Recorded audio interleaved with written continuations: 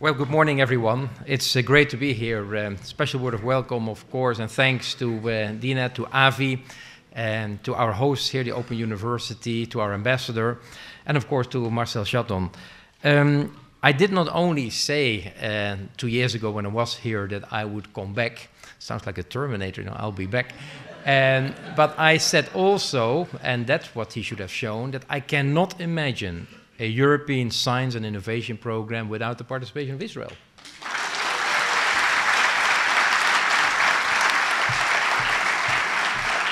And that's why I'm extremely grateful that Israel will be the first country outside the European Union which will be associated to Horizon 2020. And that is very much thanks to enormous efforts from both sides to make it work. And in that context, I would not only like to give tribute to our ambassador and the negotiating team, but also, of course, to my good friend Marcel Shatton, who is, as I said last time as well when I was here, sometimes a big pain in the neck, but he is really a great negotiator. So give both of them a big hand.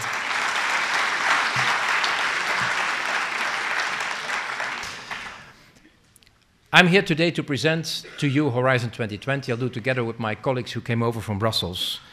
Because indeed, Horizon 2020 is the biggest science and innovation program in the world.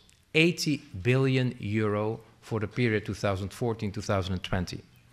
And what is more amazing is that you probably have heard that the future budget of the EU will shrink.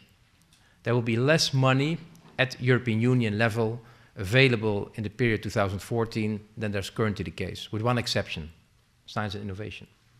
Science and innovation is the only area where there will be a 30% increase in a shrinking budget. And I think that shows that at the highest level, political level in Europe, the level of Cameron, Merkel, they realize very well that there's a close relation between investment in science and innovation, competitiveness, economic growth, and job creation on the other hand. But I think there are also two other reasons why we were able to secure so much funding for science and innovation at European level. I think the reason is that we put out a rock-solid proposal, which is based on in-depth consultation with stakeholders, industry, end users, patient organizations. And I'm very grateful to the many scientists and innovators from Israel who participated to these discussions. But there's also a third reason why I think we were able to secure so much money. Because what normally happens when future EU budget is discussed, the farmers come to Brussels and block the streets, the fishermen with their ships block the ports, and the scientists stay in the laboratories. But this time it was slightly different, because there was an online petition launched, signed by 150,000 scientists. And on the eve of the decision-making day, when the heads of state and government came to Brussels, there were 3 Nobel laureates who went to see President Barroso and Van Rompuy. And they made a very strong plea to them: invest in the future, invest in science and innovation.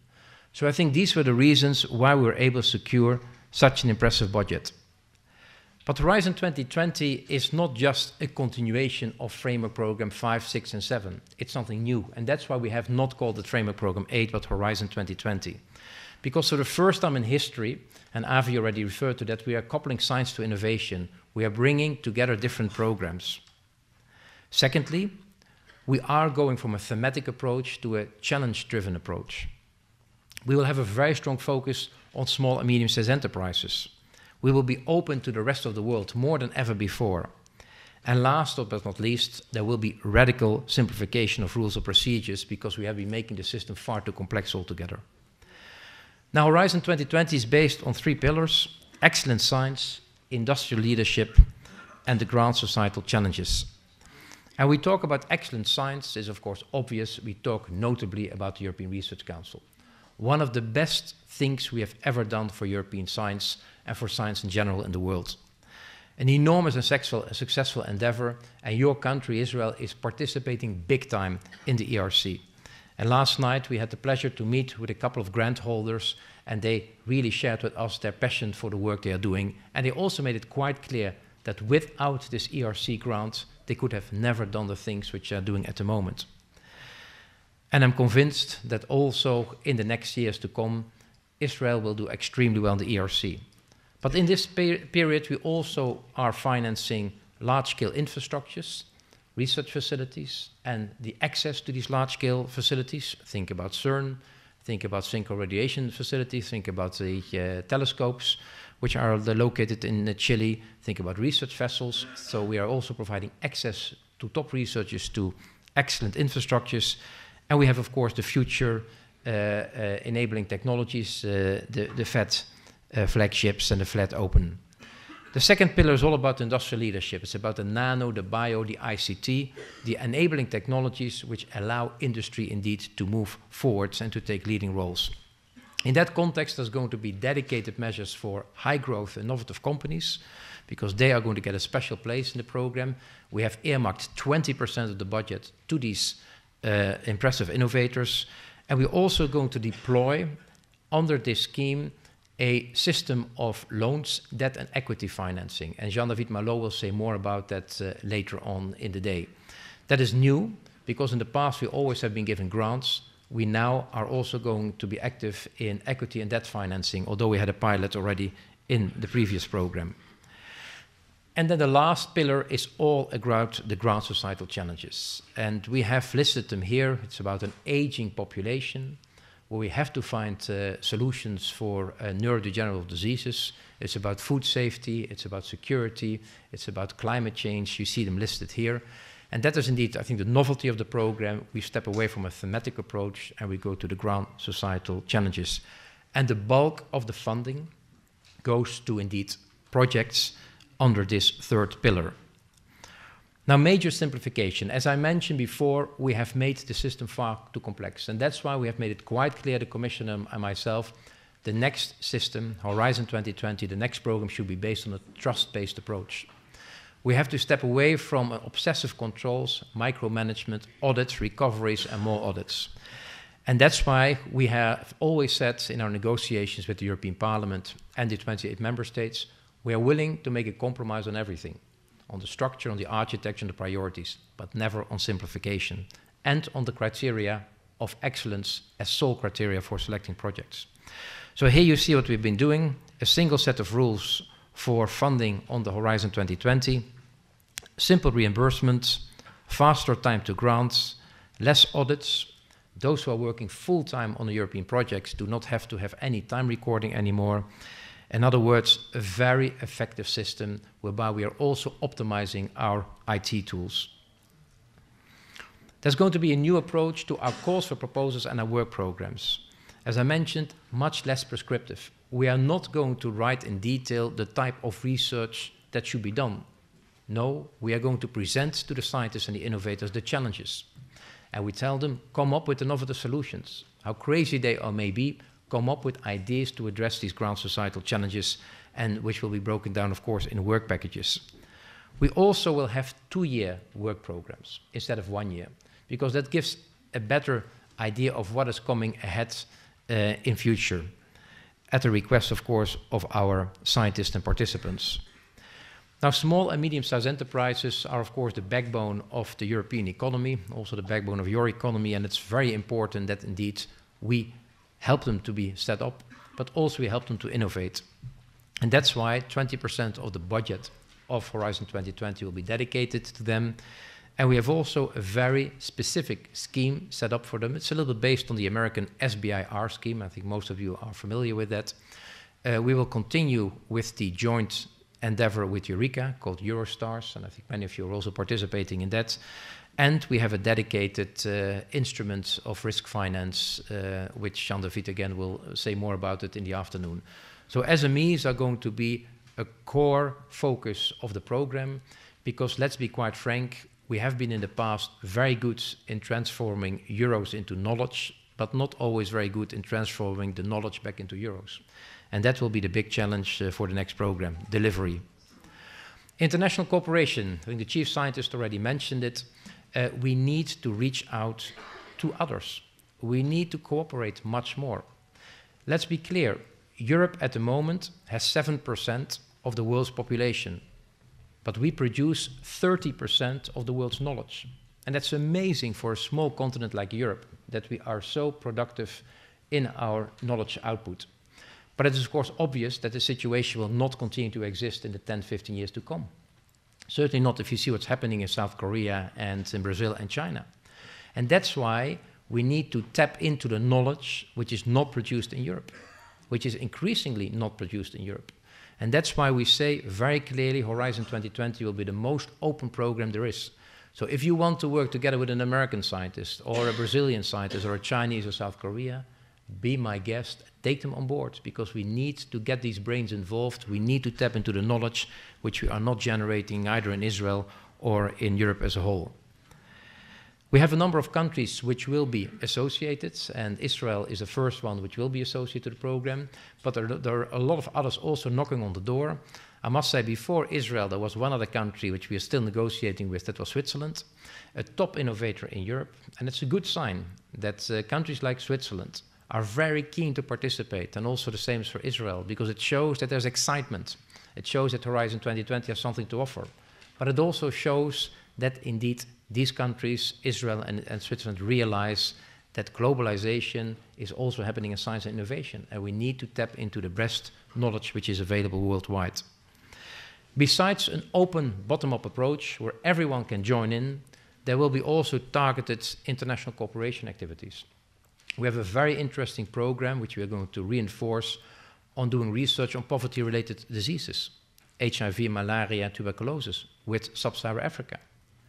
We have a very interesting program on rare earth, these precious materials, where there's a monopoly in China, and there we are together with Japan, the United States, developing a first-class research program. We have hypersonic flying with Russia and Australia and Japan. So we have, besides the complete open-up of the program, the openness of the program, dedicated strategic international cooperation activities with key partners.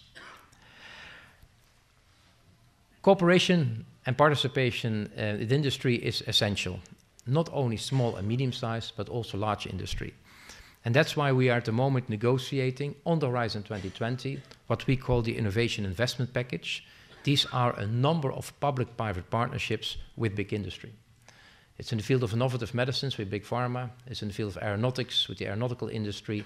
So these are PPPs whereby the European Union puts money into the pot and the big industry puts money into the pot. Now, many people say then, well, you know, this is a handout to big industry, or this is a deal with big industry. But let me be clear. Out of the almost 3 billion euro which we will put into innovative medicines, this is the PPP with big industry, not a single euro will go to big industry. All the money is going to small and medium-sized enterprises and to academia. So this is quite an innovative structure, and I think it's also a recognition of the large enterprises that increasingly for knowledge generation, they need to reach out to academia and small players. So what are next steps? We have completed the negotiations. The calls were launched on the 11th of December, and we hope to sign the first contracts just before the summer, because we want to respect, of course, the time to grant of maximum 8 months. So from that point of view, the only outstanding negotiations we are still doing are not with Israel, but they are with the European Parliament and the 28 member states on the Innovation Investment Package. These are these public-private partnerships in a value of 20 billion euro, where we hope that by Easter we can have everything wrapped up. Now, Israel and Horizon 2020, I would like to complete my presentation and conclude it with a couple of statements on that one. You are participating extremely well in the program, and it's amazing in how many projects you are involved. If you look at the funding which has returned to your country, it's also very impressive. And some people will say, well, you know, in the presentation of the chief scientist, he was already talking about 800 million which returned. He is calculating in negotiations still taking place. I calculate in signed contracts. But it is obvious that it's an extremely good return on investment, because your contribution is around 530 million to the program, and if you're going to get 830 million out, that's of course a very good return on investment. And as I said to Avi last time, in his previous life as venture capitalist, you probably never made these returns on investment, Avi. So from that point of view, you are doing extremely well. But it's not only about the money. And that's something, you know, I always have to underline in 2 countries where I am, my own country, the Netherlands, and in Israel, where they always are obsessed by the money. It's not only about the money, it's about the network, it's about sharing the risks of research, it's about sharing knowledge, it's about new markets, it's about training people. How many people have not written us letters saying that thanks to the European programs we have been training our staff? So from that point of view, it's much more than the financial angle. And in a recent study we've done, it's quite interesting. If you ask someone who has never participated in the framework program, and you ask, why would you participate? They all say, oh, the money. But the ones who have participated, and you ask them, why would you participate again? They say, well, it's the networking, it's the contacts, it's the training, it's the access to new markets. And the financial element is important, but it does not come in the first place. But I know that both in the Netherlands and Israel, I can't convince people of this argument. So I'll quickly go to the next point. We have also listed here the top organizations from Israel who are participating in our programs. And your success rate, 21%, is above the EU average, but it could be much higher, Marcel. If I look at Switzerland, if I look at the UK, 24%, 25%. So I think there is more to be done. Not talk about the ERC, but talk about general. So again, the participation of Israel in the European programs has been a win-win story for both sides. We, of course, look with great interest to what is happening in the field of science and innovation in your country. And it's amazing how strong you are in research and innovation. If you see the investments which take place, it's very impressive, 4% of GDP. If you see what your private sector is doing, amazing, not only European context, but worldwide scene. Strong reputation as startup nation. Your researchers are amongst the best in the world. And the fact that so many ERC grant holders are Israelis show that there is an enormous amount of excellence in your country. And these areas which are listed are obvious. You're strong in ICT, in health, bio, renewable energies, water technology, agri-food. It's quite a broad span where your country is an extremely strong performer. So I see also under the new program, Horizon 2020, huge opportunities for Israeli innovators and scientists to be active. From the ERC grants to the Marie Sklodowska-Curie grants. From the societal challenges to the key enabling technologies, the SME instruments, the access to finance instruments. Look at these opportunities and really make use of them. And also be careful. It's not going to be business as usual as it was on the Framework Program 7. So you really have to prepare yourself for a new game, for a new match. That means look into the rules of the game, look into the opportunities and possibilities. My conclusions for today is that increasingly our political leaders are realizing that there's a link between investments in science and innovation, competitiveness and economic growth. And I think your country is a beautiful example of that. Secondly, that because of that, Horizon 2020 has been given an enormous increase of funding, making it the largest budget of science and innovation in the world. And let me be clear, our American colleagues are extremely jealous of that, because the Americans, you see in the United States, budget cuts. And not only that, we have a 7-year program. In the United States, you have to go each year to the Hill, to Congress, to make a plea for the money. Then I think it is important as well, and that's why I'm here today, that Israel is for us a key partner in science and innovation. And therefore, my final slide is the following. Israel and the EU, we are partners in excellent science and innovation. Thank you very much for your attention.